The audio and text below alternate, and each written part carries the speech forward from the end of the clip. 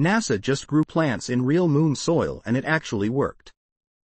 Seedling in 2024, NASA scientists used lunar soil from the Apollo missions to grow plants like Arabidopsis thaliana. This is a giant leap for future space farming on the Moon and Mars.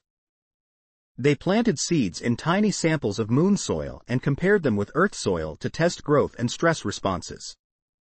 Plants grew slower in lunar soil because it's dry, sharp, and lacks nutrients, but they still survived.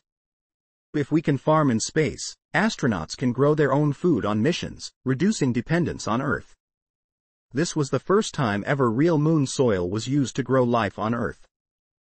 Could this mean future greenhouses on the Moon or even Mars? Follow for more mind-blowing science facts. If you found this interesting, don't forget to like, share, and comment your thoughts. It really helps the channel grow. And if you love content like this, hit subscribe for more amazing facts. Quote.